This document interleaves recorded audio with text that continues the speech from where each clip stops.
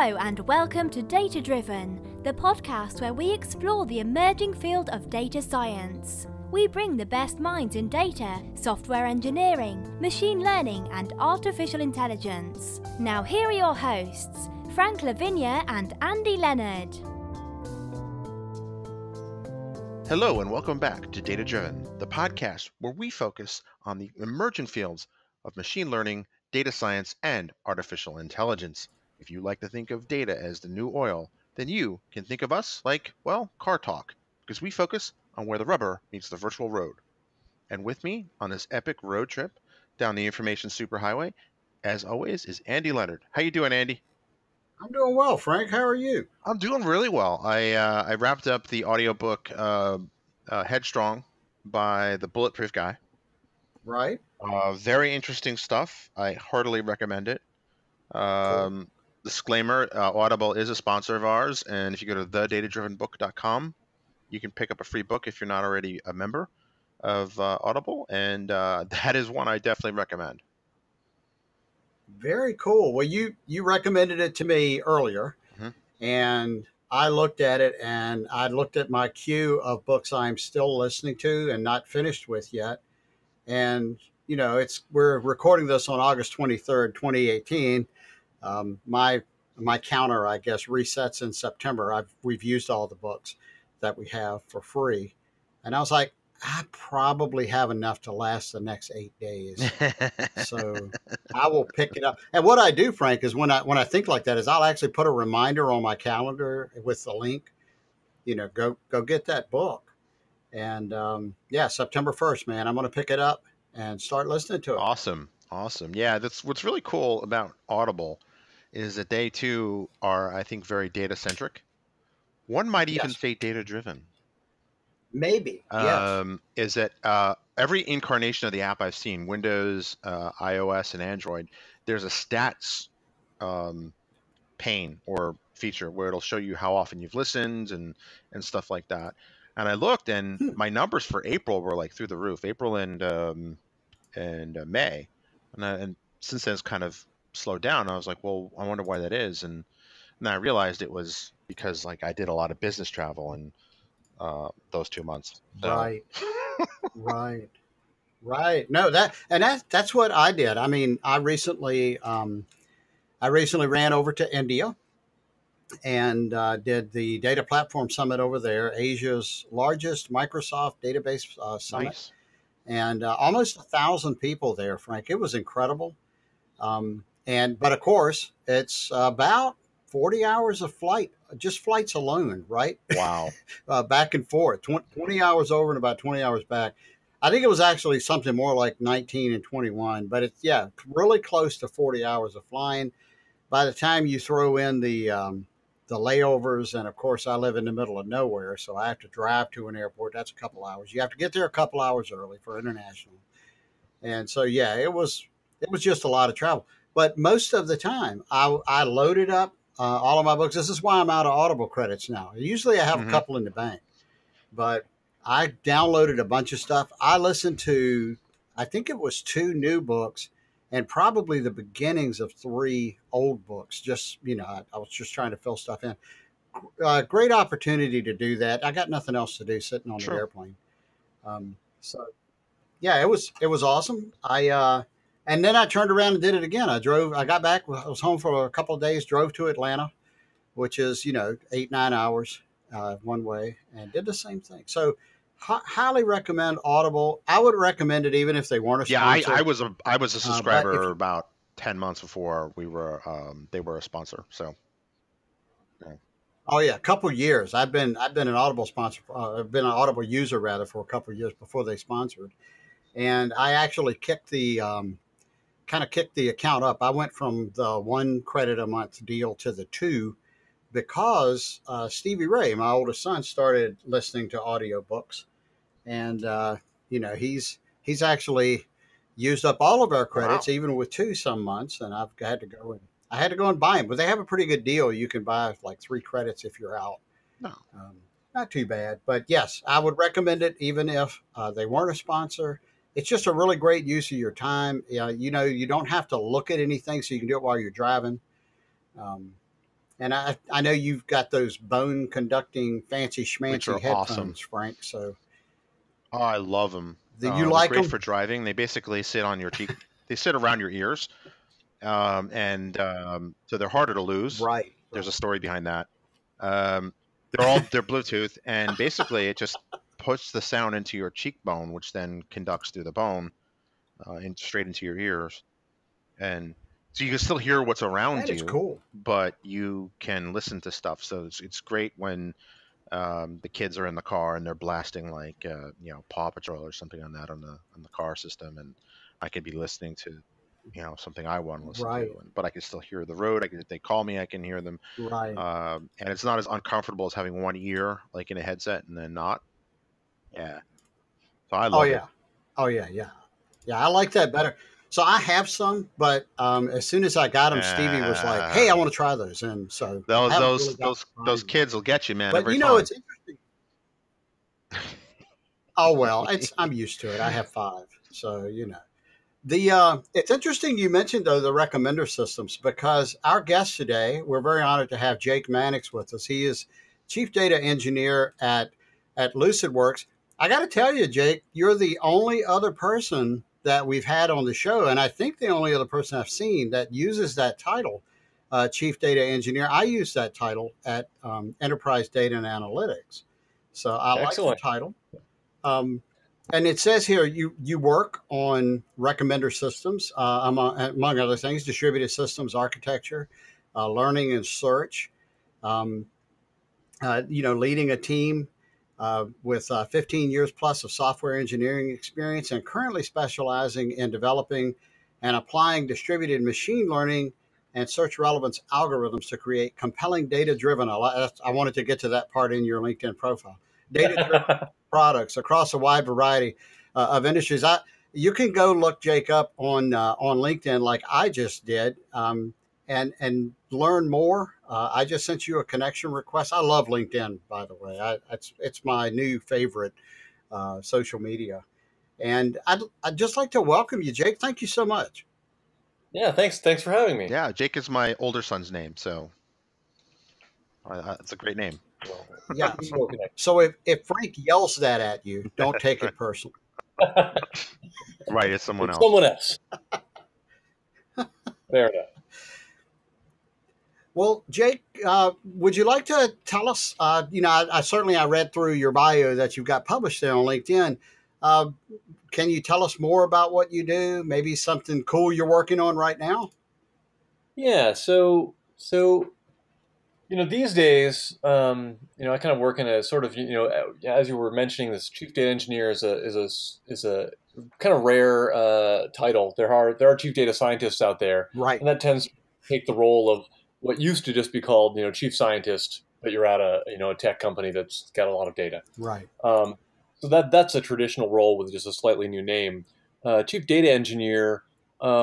At least in my case, it's taking the role. I work in kind of the research branch of the company, and we handle kind of this nice kind of full cycle R&D, where essentially we start kind of by doing outbound technical marketing. Really, like we go out and talk with customers or potential customers, Okay. and find out whether any of their problems are currently stretching the envelope of what our kind of data product does, which is kind of a mix of recommender systems, search engine, uh, machine learning as a service, data platform. Okay. And we get to go actually talk with customers and convince them to give us some of their data. If they're already customers, then that's easy. If they're not yet customers, that's a negotiation. But it's great because you're doing kind of marketing in the sense that in the real way, not the kind of PR style marketing. It's trying to find out what is this. What are the customers really needing to do that we can't yet do? Right. And from an engineering standpoint. And this is not from a standpoint of like, let's gather requirements and, kind of then spend 6 months talking to engineers and other people. Right. We then take it back ourselves and build something on top of it. Nice. And if it requires modifying the source code to our core engine, that's okay because we're engineers and data scientists who, are working with that day in and day out. So then we build a proof of concept for the customer. We help them out. Hopefully they like it.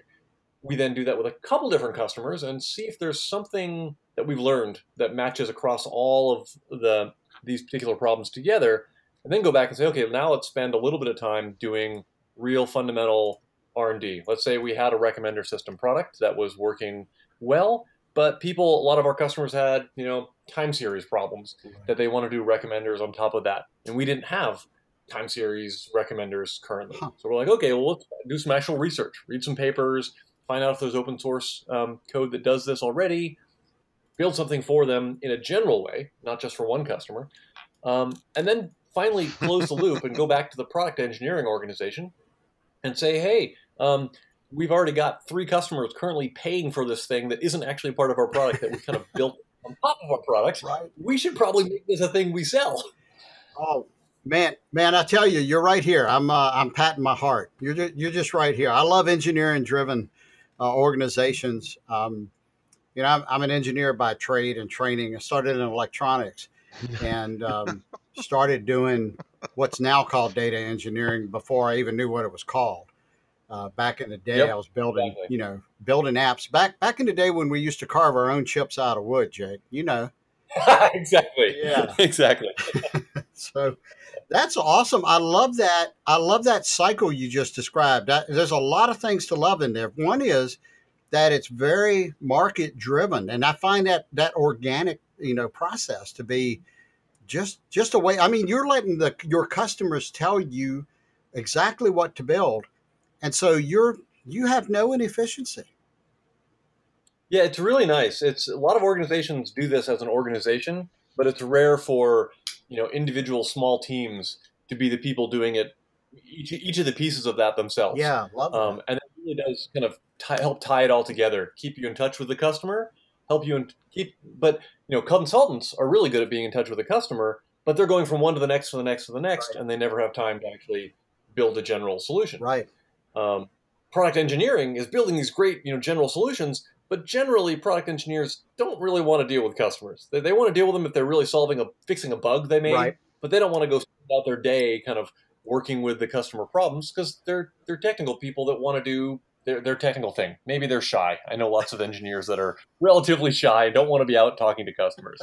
But getting to do kind of all of it all at once is it's a kind of a struggle to kind of keep focused when you have interrupt-driven customer stuff together with management and working with engineers who want to be heads down. But it's the challenge is also part of the fun. I love it. Absolutely. Right. So I think it's also interesting that you have customers kind of lead you to your engineering efforts. Does that help in the sales cycle? Yeah. I mean, it's got to, right? It totally does. In some sense, it does a little too much. In the sense how can that be too good? How can that be too good? Well, the way it can be too good is the customer, like I said before, we often have to, research goes over to the product engineer and be like, so we've got this great idea that we really should get out in the field real quick. And they're like, let me guess, someone's already paying for this. Yeah, they kind of are. So we already need to support it, and we need to make this part of the product because the customer liked the proof of concept so much that they're like, okay, let's just put it in production. We're like, whoa, this was a proof of concept. They're like, no, this works great, high enough quality. Your SLAs are awesome. Yep, we're like, but that's because we're maintaining it right now ourselves. What happens when we step away? What do you mean step away? You're going to do this, right? No, but okay, let's make that something real. So that's sort of the case where you build something so kind of, what the customer really wants that they kind of want it immediately. I tell you, I really like, what I read at the website for LucidWorks. This sounds an awful lot like a framework for AI and machine learning. Yeah, it's. I think we've kind of only moved heavily into that space more recently. The company's been around a long time, primarily as a search and then kind of search-driven products, search-driven engineering products setup. LucidWorks is the place where 60+% of the Lucene and Solar code base, the commits 60% of the commits or so come from employees at LucidWorks. Oh, wow. We've been the core Solar and Lucene people have been with us for a long time. Not all of them, of course. They're all around the world. Yeah. It's one of the most kind of not single company open source projects out Right. there. But we've been doing that for ages, and we've kind of added on to that, finding out that, as people's expectations of what search will do have evolved to the point where, I think that I used to be a pretty savvy search person, search customer. When I would, type into Google my complex kind of Boolean type query, back, 15, 18 years Right. ago, and I could get, exactly what I needed out of Google. These days, I'll type, how do I replace the, blade on my blah, blah, blah mower, full sentence, Right. and I'll come up with good answers. Yeah. And I've evolved the way I even do searches. I never used to do that kind of search because no search engine could handle it. Right. But now they can. And because everyone's doing that, when you go search on, your local electronics store's website, you type in the same search query, and they're doing some, MySQL search under the Right. hood. It just returns total garbage, and people are like, "Oh, okay, I guess your search engine is broken," and they make one try and then they step away. Mhm. And so LucidWorks is trying to help, make that, bring that kind of style of search to our customers that have data that isn't exposed to Google search engine or Bing or whatever else. Gotcha. And that does require doing a lot of building kind of an IDE for smart search, which is, bolt on your recommender system, bolt on your personalized search, bolt on your search that has trending information in it, bolt on the stuff that lets you build in, query intent classification as a module. And that's sort of what we try to enable. We build for engineers as well as for kind of the mom and pops that just kind of want to point and click, set up a smarter search system. But it's once again the embarrassment of riches style thing. We want to be all things to all people. We want to make sure that people, developers can write code into our framework and build write Spark jobs to do to build machine learning models. Wire them in so they're run at runtime on top of Solar, but at the same time they don't have to do that if they don't want to. But yeah, it's I like it. It's fun. Interesting, and it's something that I've experienced, but I hadn't really thought about. It was that search engines like Google and Bing, or just the search user experience has gotten so much better in the last 20 years. Really? I remember things like Alta Vista, and you're right, you had to get the phrasing just right, and otherwise you get garbage. But you're right, like Yep. there are both funny and scary things you see, like how do I on YouTube, if you search there, or Google. um, but no, I mean, that's an interesting thing. I mean, everything from how to repair a toilet to how to almost to the point where how do I do brain surgery. It's so much more natural of a language now. What do you think's driven that? Yep. Do you think And that's and been that a function of processing power, more input data, or some combination of both? and algorithms. I think we've just gotten much, the whole notion of how search was done when I first got into the field was very, find matching tokens and collect together the matching tokens and kind of rank them based on the more rare and uncommon signal containing tokens are the ones that are going to weight higher, and use that to score. And the scoring algorithms were very much Right. based on the text alone. And the real driving power for this, like all things, data science or machine learning related, is the wealth of data. Is really what it all comes down to. This comes down to the fact that people like Google, Amazon, whoever else like that has giant piles of query incoming data and then what the user did. You've got this feedback loop. And because that's very proprietary data, that is the thing that, like, it is the proprietary. This is why Twitter can have all their data be fairly public. All the tweets are 95% or more of them are public. Yet even if you could consume all that data, you You don't own the click Right. data. You don't own the engagement data. They do. That's what drives all their value. Seeing who clicks on what, who subscribes to what. That information is what drives this relevance, and that's what the shift. 20 years ago. So in the academic realm, of course, they don't have access to click logs like almost anywhere, right? If you try to do searches on the web for click history, data sets, they're very, very hard to find. And this is for good reason. The one of my old bosses at Twitter was the guy at AOL who released the AOL search logs, if you remember that scandal back in the day. Yeah. And that was because the things that people put in search logs are very personally identifiable, even if there's no user ID attached to it. If you've got someone searches, for thing in this zip code that you can tell was around that zip code, the number of data points you need to uniquely identify a person is extremely small, right? You can identify 98 or 99% of all people by zip code and date of birth, roughly. I think those two. Maybe you need one more, gender. I think that plus gender gets you 99% accuracy on identifying an individual in the U.S. Wow. So if you think about that, now you imagine having a series of search queries. Just the search queries alone is enough to often identify a user. So you don't have a lot of these public data sets because privacy is null and void as soon as you start making these things very public. Right. You can obfuscate them, and there are algorithms to do this. Differential privacy is this kind of algorithm that has been researched a lot in the recent years that allows you to kind of fuzzify this information so that it doesn't find its way back to identifying particular traits. But it's still kind of an emerging field. But back to my main point is this kind of stuff, getting access to query logs, which Google has, Amazon has for their own users, lets you learn from when someone issues a query. This is one of my favorite kind of ambiguous queries. If someone searches for garage door opener, what are they looking for? Well, you would think a way to open their garage door. But so what kind of physical item?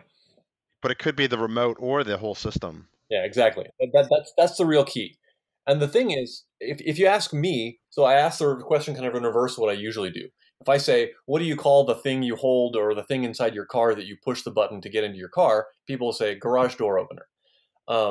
Almost everyone I know will say that. But if you ask the manufacturers, what's a garage door opener? That's the device, that's the $700 device inside your garage on the roof that opens your garage. That other thing is the garage door opener remote. Right. And that difference is key because one's a $5 thing that you might need to replace a lot. The other is something you only install when you buy a house, pretty much. Or you break it. Jake, my answer came out way too smart, Alecky. I'm sorry about that. No. It's a thing that it's funny. We totally it is the thing that opens your garage. But which one is it? The device or the thing you push to tell the device? See, I didn't get that. Frank picked up on it. Thanks for helping Jake out there, Frank. But I imagine you sell a lot more remotes than the whole systems, like you said. So yeah, exactly. I guess the odds of somebody going Amazon and typing that in is looking for probably a replacement battery or the remote that they lost. Right.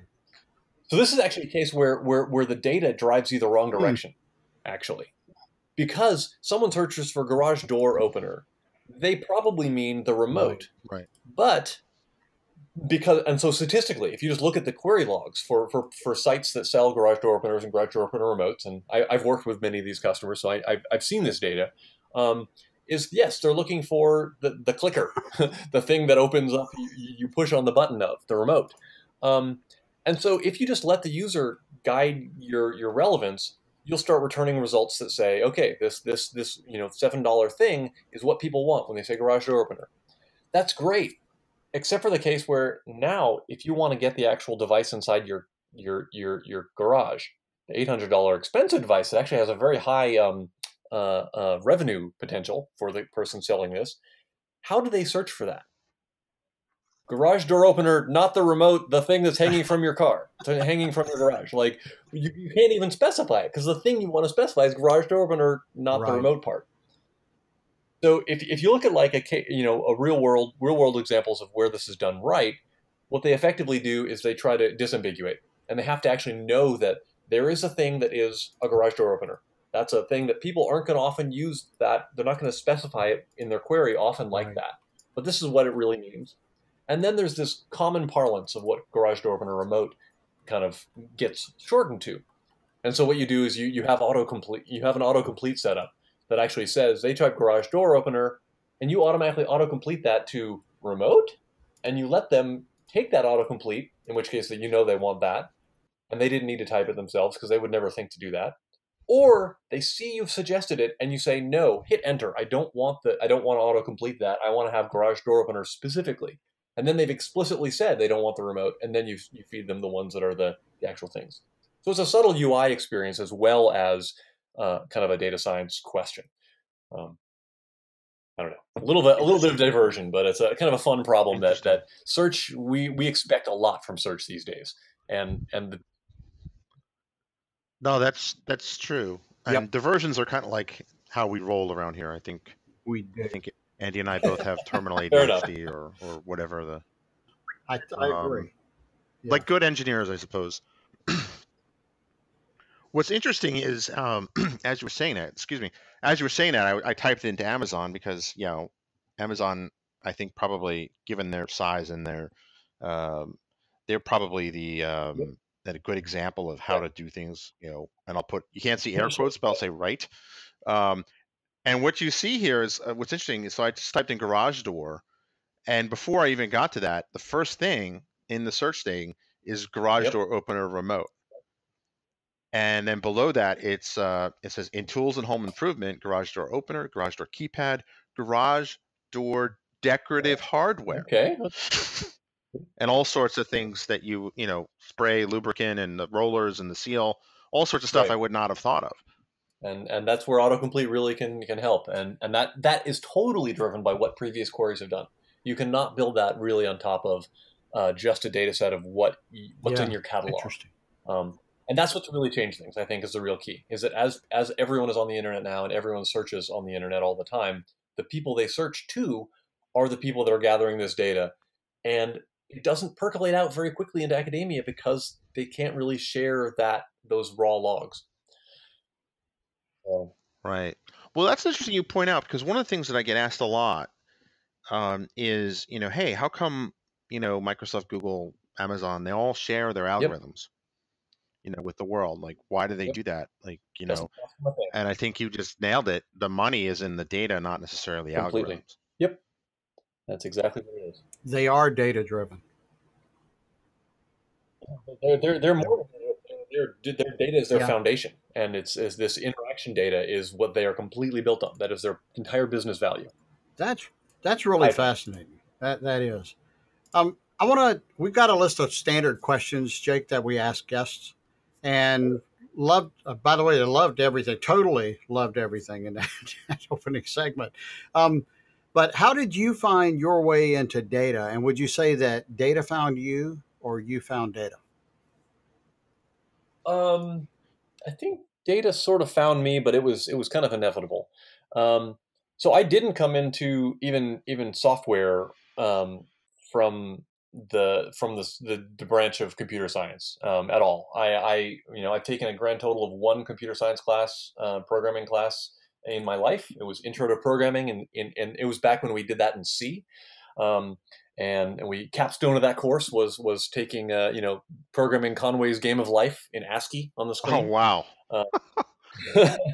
Yeah, so that was so yeah, I'm very young, but I didn't. So I didn't really do any programming really in college, even though I was a physics and math double major. I never did any. It was all pure theory, and we didn't really do any computer-based stuff.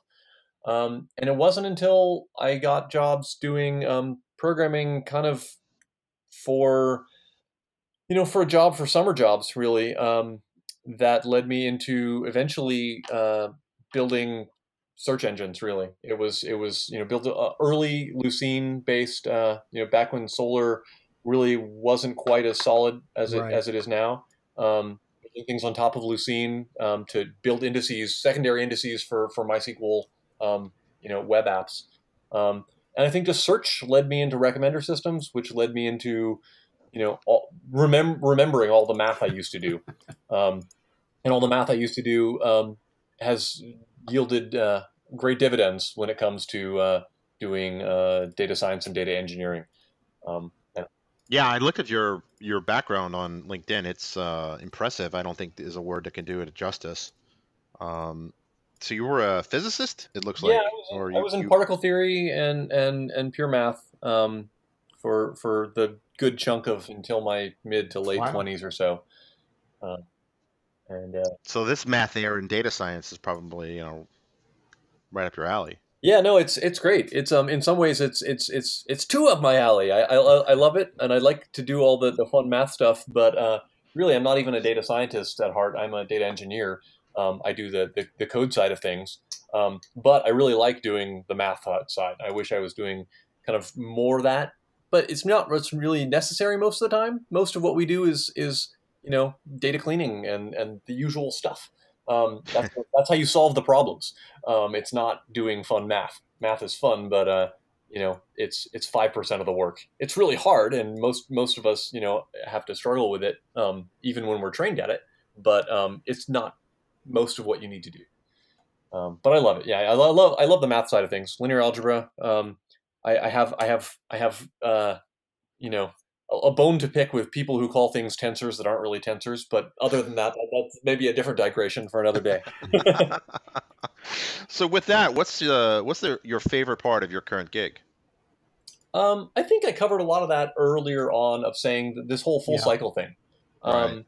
But I guess if you want to say like specifically, the part I like most is getting to work with a lot of real world Mm. data problems, kind of like a consultant would, but not having to just jump from one consulting gig to the next. Instead, split your time between put the fire out, solve the real customer problem, and then step back and say, okay, what can we build on top of this that really is going to solve the next 20 customers' problem? Right. And actually kind of do some R&D and kind of flipping back and forth between having real data, because as we said in this opening segment, having the real customer data is kind of key to doing any of this stuff. And customer data from a wide variety of domains, whether it's e-commerce, finance, biotech, news, getting to do that on these different data sets, and then try to build algorithms that handle all that differently is what I really love best about the current gig. That's very cool. So we have some complete this sentence questions. Our first one is when I'm not working, I enjoy blank. Long distance trail Wow. running. I love running through the woods over mountains until I get so exhausted I feel like I could eat the first living thing I see. Wow, that's cool. Yeah, I like running over the hills. I live in the Pacific Northwest, which this week at least not such a great week to be doing running in the mountains. I tried that Tuesday, and I felt like I got an immediate sinus infection from Oh the air yeah, the quality. fires. But Oh, wow. Yeah. the fires we have 5 times worse air quality than Goodness Beijing gracious. this week, which is pretty intense. Smoking 9 cigarettes a day if you spend the Wow. whole day Gracious. outside. Would- Yeah, not so great. But normally we got fantastic air quality, and I love running around in the woods. So I have to ask, do you track your runs with the devices like a Fitbit or?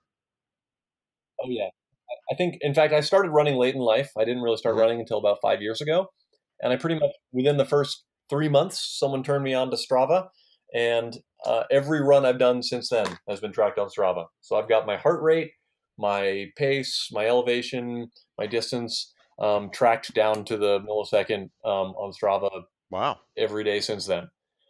So I've got a great map, a great heat map of the world. So I travel a lot, partly for work and partly because I've got family. All of my daughter's grandparents live in Hmm.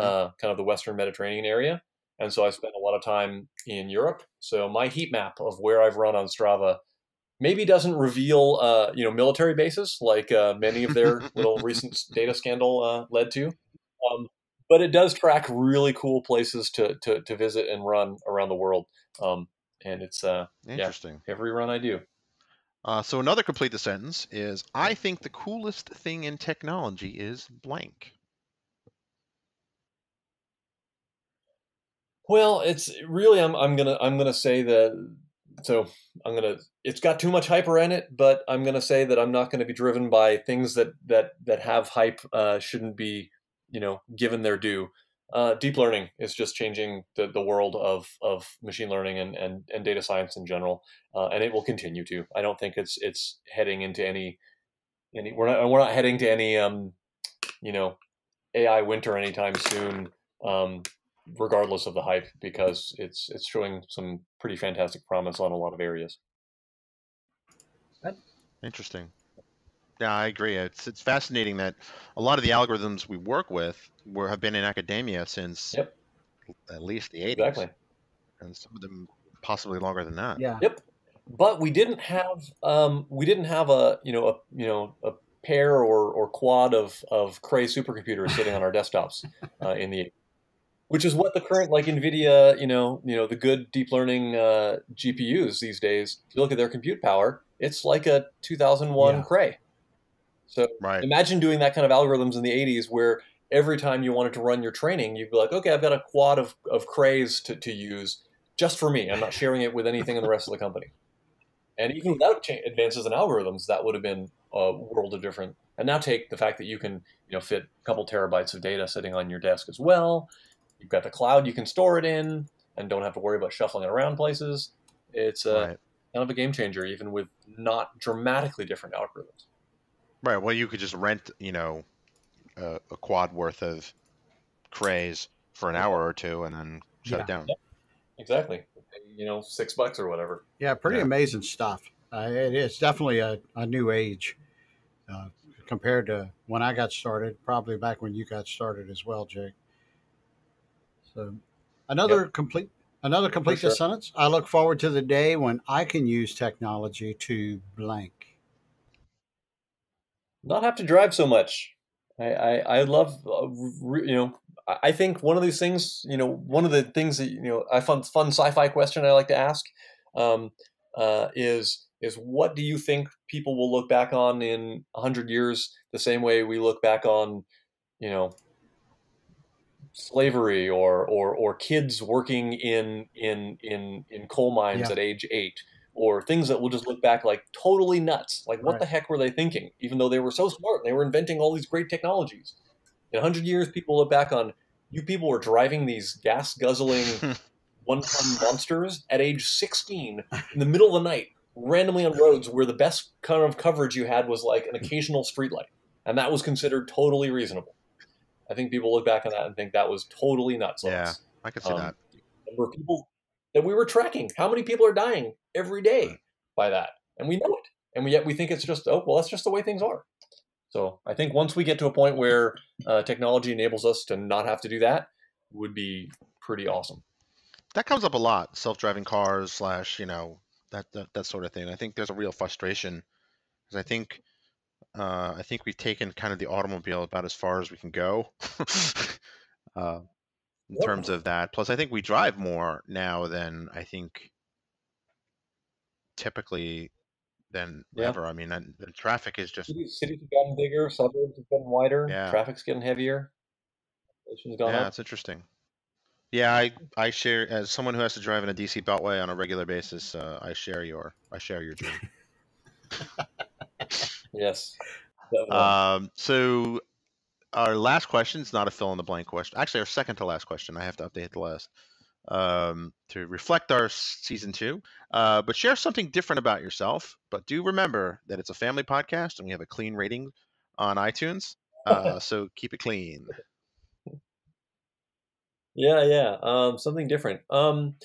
When I first went out to college, I grew up on the East Coast, and I went out to college at UC Santa Cruz. But I was going to be about 2 weeks early for school to start, because I got my plane ticket before I realized I hadn't been accepted into the kind of summer orientation fun camping excursion that I signed up for. But turned out to be too late for.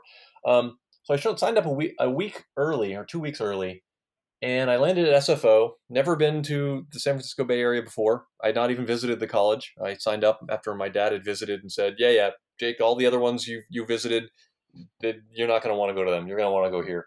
And he was right. I was a weird hippie kid, and that was the place to go.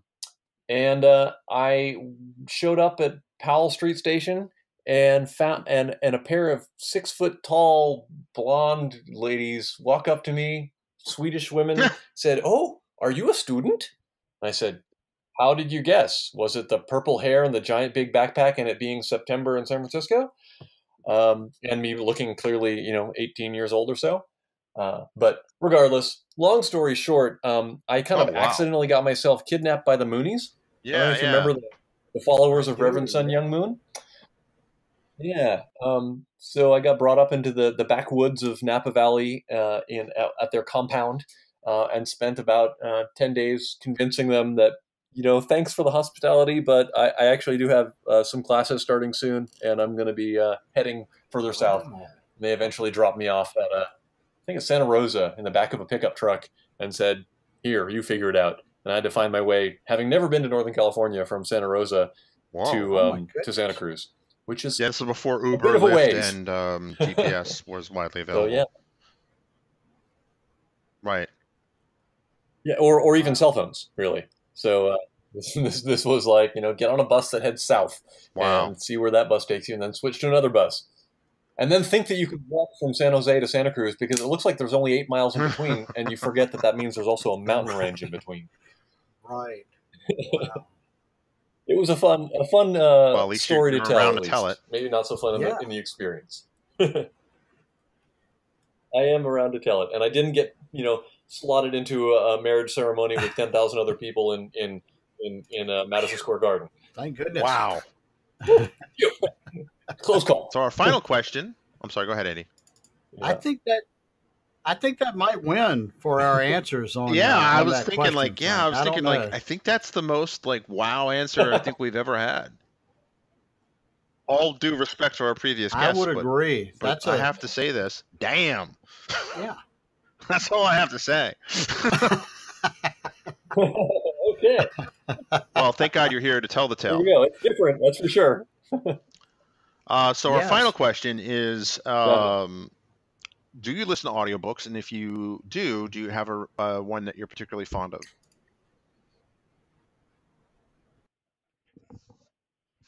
Okay, yes, I do listen to audiobooks. I don't listen to any audio, ongoing. So basically, my daughter and I, every time we drive in the car on the way to school, camp, or wherever, she's 10, and we've been doing this for a couple of years now.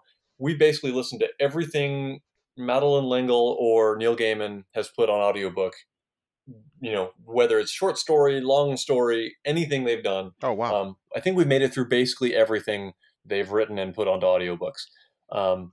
If I've missed any, I'll try to find them. Neil Gaiman still writes books, so he will put more of them on audiobooks, and we'll keep listening to him. But we love that. That's he's a great author. She's a great author too. We do that style of stuff to kind of open up your brain. When I'm by myself, I do more nonfiction type stuff. But I don't do a lot of it audiobook wise. I like to read it on physical books. But I do a lot of try to learn kind of molecular biology, biochemistry, stuff outside my normal wheelhouse. Kind of just follow pop science or pop kind of humanity and society stuff. That kind of stuff. Very cool. Cool. Yeah. Awesome. So as we mentioned earlier in the show, they're a sponsor. You get a free book. TheDataDrivenBook.com. TheDataDrivenBook.com. Yep. That's the place. So I guess this is our last question, maybe. Where can people learn more about you, Jake? People can learn more about me. Well, you can find the kind of the top line what I do and what I've done, of course, on LinkedIn. And you should be able to find me on there because I helped build their search engine. Nice. Back when I worked there. Wow. Oh yeah. I worked at LinkedIn from 2008 or 9 to 12 or so, or 10 maybe, 9 or 10, around there. Yeah, you were at Twitter. You were at the Linear Accelerator and a few other interesting places. I've worked at a too. bunch of weird places. So if you want to see the kind of path that a non-traditional data science data engineer can travel, that's a place to find it. But if you go to lucidworks.com, our blog often will have I will blog on there sometimes, and they'll have links to webinars and maybe not podcasts. I think we've had some kind of podcast type things in the past. I don't think we've got anything active now, but we definitely have webinars and blogs, and I've got some of those, and I should be having more coming out throughout the year. But I'll be at we've got a conference in Montreal in early October is LucidWorks Activate. It used to be called Lucene Solar Revolution, and I'll be giving a talk there as well as many of my coworkers and some of our customers and lots of people that just use Lucene and solar and AI that gets bolted on top of them. Very cool. Well, that sounds good. Thanks for joining us, Jake. I think it's awesome, some of the work you've done, and definitely thanks for your time. Anything else you want to add, Eddie? No, just this was awesome. Thank you so much, Yeah, Jake. seriously, this was great. Yeah, thank you. Thanks, And Frank. we'll let the nice British lady finish the show. Thanks for listening to Data Driven. Don't just listen. Become a data driver by going to datadriven.tv to sign up to join the community, access to special events, tips and tricks, and more. Sign up today at datadriven.tv.